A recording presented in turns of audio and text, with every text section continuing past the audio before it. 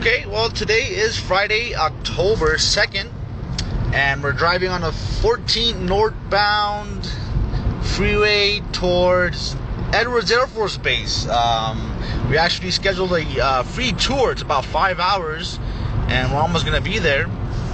And it's a nice, beautiful day today. It's very cold out here. It's 45 degrees on the temperature.